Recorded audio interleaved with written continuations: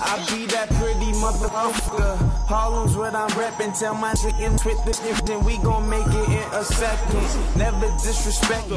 What's my name? More money, more cash, more money, more cash, more money, more cash. What is good, y'all? Welcome back.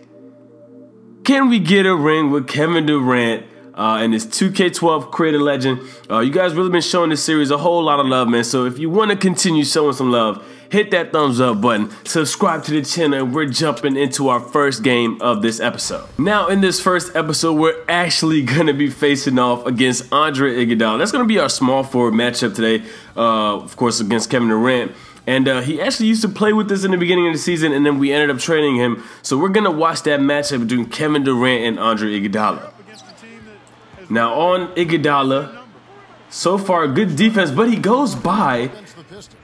Terrible communication right there by the defense, and they end up getting the ball right there. KD trying to do a little too much, but Curry gets it back and knocks down that three ball. He is a very, very deadly three-point shooter, as you guys know.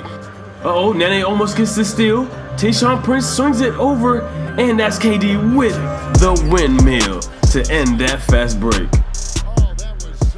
Gotta give me a thumbs up for that one. And after that, I thought, you know, y'all probably thought he was done. In this first quarter, get Charlie no away. Oh my God. Oh my God. That was filthy. I couldn't even say his name right. That's how nasty he was. So in this first quarter, man, he's over here scoring. He's making plays. KD, oh my God, is doing everything. He is pretty much at every facet of the game. And as you guys see, Iguodala's been balling too. He's been balling. And that's the matchup we've been really looking forward to watch. And those two have not disappointed so far. Now, like I said before, the whole point of this series is to see, can Kevin Durant win a ring? Can he win the bling again after winning it in real life? Can he win it in Creator Legend? And so far, we're about halfway through the season, and it's been pretty much smooth coasting for the Warriors. And right here, 2 seconds left on the clock, and that's not a buzzer beater, but that's the last shot of that half. Now Curry with the ball. This is the third quarter. Swings it out. Perfect pick and pop situation, and another three is knocked down by Kevin Durant. So now this game, I mean, we've gotten the lead and we've kept it. And right here, Iguodala's trying, you know, he's trying to get wavy on this, trying to get free for a couple shots, but other than the, you know, first few dunks he had in the first half, we have played really good defense on him. And I hope I'm not speaking too soon. Contested shot is off. Damian James with the pass and another fast break slam by Kevin Durant. I mean, he's been doing this all day and nonstop. Now, I'm sure you guys have been also keeping up with the offseason, and I gotta, you know, I know I'm a little off topic, but it's been kind of hectic, man. I really did not see the whole Kyrie Irving thing going down. I for sure thought he was gonna be, you know, willing to stay. He'd want to play with LeBron as long as he could, but he has other plans in mind. And honestly, as a basketball fan and as a former basketball player, I really don't see anything wrong with what Kyrie's doing. He's basically trying to find a situation where he can be the focal point. And you know, there's some teams that he put out, like the Spurs, the Timberwolves, and the Heat, of course. Shout out my Miami Heat, and the Knicks. And honestly, if he went to the Spurs, he would still be the superstar of that team. Kawhi Leonard is a really reserved guy. He's not the type of guy that's going to speak to the media and have all those jokes, and he's not going to be the one to be in those commercials. So I see why he'd want to go to a team like the Spurs. And of course, Greg Popovich, great coach. And as you guys see, this game is a blowout. That's why I stepped a little bit out of pocket. And oh my God, Iguodala just had to end that game right there. But that's why I just wanted to touch base with that NBA topic right there. I think it's going to be really interesting to see which way it goes. But as you guys see, we finished this first game of this episode against the Pistons, and it's a blowout game. Now, KD also had a great game, and Curry had a pretty good game as well. So let's go ahead and check out the stats. Looking at the stats, KD dropped 35, 4 rebounds, 4 assists. And Curry, I know I said he had a good game, but he was 3 for 3. And for the Pistons, Iguodala led them in scoring, but they came up really short. Now, looking at the MVP race, Kevin Durant, Steph Curry, Russell Westbrook, those are the top 3 guys, and pretty deserving of it, of course. 6th man is Roy Hibbert, Baron Davis, Jason Kidd, and that's going to be interesting to see who ends up taking that one. And for Defensive Player of the Year, again, Kevin Durant is leading the votes, and as well as the All-Star lead for the forwards. He's just flat out been killing the competition. He's basically the best player on the best team, and he's really been capitalizing on that. He's been making the most of that, and that's pretty much why he's leading all forwards in the West and All-Star votes. Now in the East, as you guys see, Dwight Howard leads all centers, and now you guys got to remember this was back in 2012.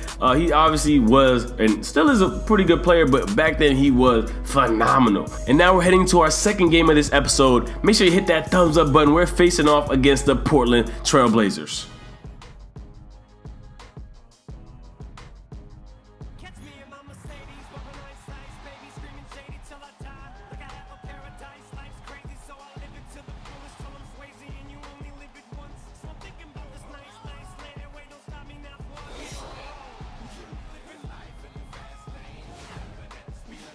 Now I wanted to leave that intro in there just because I really like that song with Eminem and Royce the 5'9". If you guys have heard recently what's been going on, 2K did release a soundtrack, and I think honestly it's gonna be one of the best ever. Oh my. Oh, okay. Gerald Wallace had other plans, and this Blazers team started off this game really, really hot, guys. Now, back to what I was saying about the 2K playlist. It came out, and they really do have some really... He has some features from Drake, Quavo, some of the hottest artists out right now, and Lil Uzi Vert, and Kendrick Lamar. So this playlist, man, might be one you could even... You know, you might want to take that playlist with you to go to the gym or work out or something. It's that sort of playlist. And Kevin Durant, as I was ranting, is just out here straight dominating. That's the guy right there that's leading the league right now as far as MVP votes early in the season, and as far as NBA Defensive Player of the Year. And as you guys see, he's averaging 28 points, second behind none other than Russell Westbrook, which is no surprise. He does his thing, and right here Curry pulls up and knocks down that 3 to end the third quarter. Now, I hope you guys are enjoying this episode, man. If you're new to the channel, make sure you hit that subscribe. Wait a minute, that was a tough shot to make. Make sure you hit that subscribe button if you're new to the channel.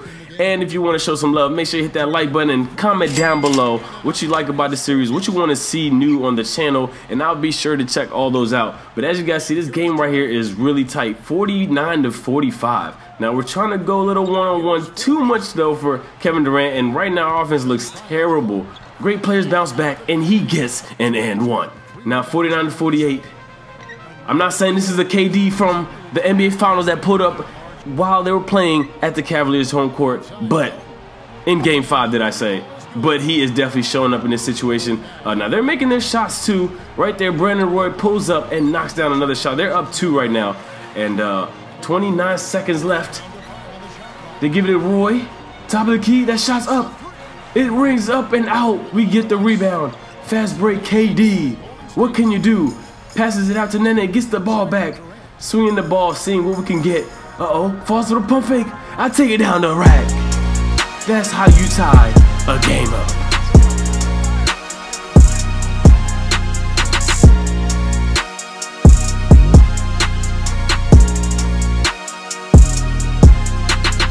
After that one, making the free throw, 11 seconds left. I think we got this game good, y'all. This is just about done. If we can hold them down without getting a good shot. Oh, that shot of layup is up. Oh, whoo, my heart just left my chest for like a split second. But that miss right there by Gerald Wallace led us to making another 2 free throws, and that is game. Now, I hope you guys did enjoy this episode.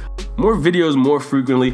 Just got back from Maryland. I'm back in Orlando, back to make more awesome videos for you guys. I hope you guys are enjoying this. I miss you guys a lot, man. Haven't been around for a few, 3, 4, 5 days, but your boy is back in business. Hope you guys did enjoy this. Make sure you hit that like and subscribe button, leave a comment for your boy, and I am signing out. Look, I got $1 million schemes and $1 billion flows. $1 million schemes and $1 billion. I got $1 million schemes and $1 billion flows. I put my heart in this work, cause that's just all that I know.